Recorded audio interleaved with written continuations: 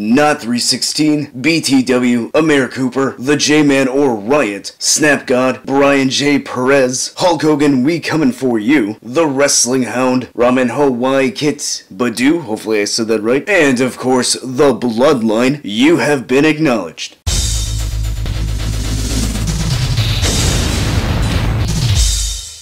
Ruthless aggression! Metal Driver here, and I'm back again with another Elite Ruthless Aggression review, and today I am looking at Series 5, I think? I don't really know at this point. The boxes don't say what series they come from, and Owen Stop Motion left a comment saying that there are 2 Series 3. I don't know if this is what he was referring to, but Wrestling Collector Shop has this listed as Series 5, so I'm going to call it that, and it's none other than JBL. On the side we get an image of JBL, then on the back we get another image along with some information and the rest of the figures that are in this wave. Alright, so I'm pretty excited for this because JBL is one of my favorite heels from the Ruthless Aggression era, and unfortunately I do not have a JBL in my collection. I have Acolytes and APA Bradshaw, but no JBL. So, without further ado, let's go ahead and open this up and take a closer look at JBL. Here we have John Bradshaw Layfield decked out in his 2005 Great American Bash attire, which looks really nice. Got some great detail on the figure, and he comes with some accessories that include a fisted and a gripping hand. The matching opposite hand is already on the figure, and he comes with his signature cowboy hat,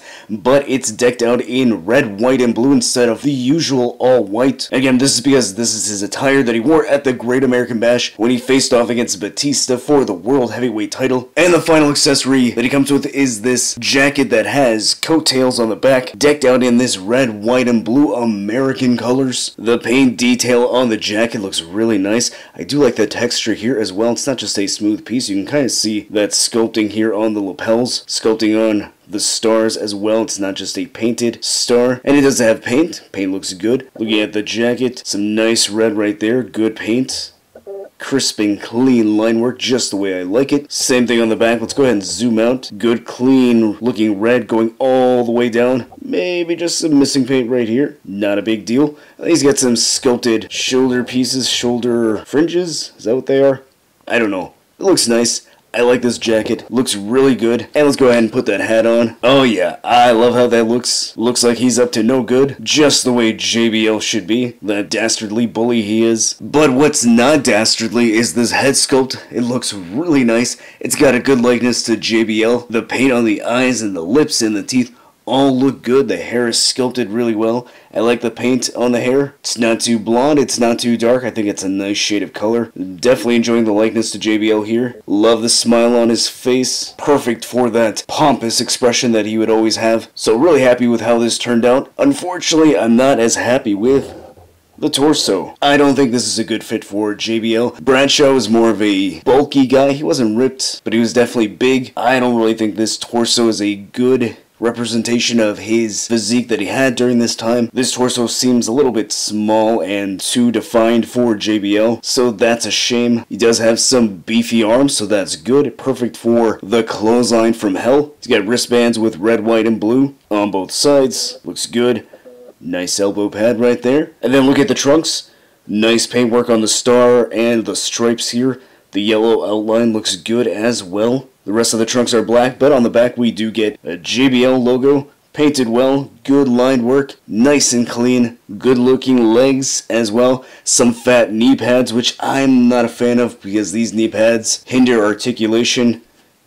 So, actually, that's not too bad. Normally these hinder the articulation a lot more than this, so, I'm pleasantly surprised with that. And some standard black boots. Going over the articulation, the head is on a ball joint, looks that high up, that far down, can turn side to side and tilt very well. Shoulder goes that high up, rotates all the way around. There is a bicep swivel, double jointed elbows, a swivel and hinge at the wrist. He crunches that far forward, goes that far back, a waist swivel, legs go that far out, so great range there.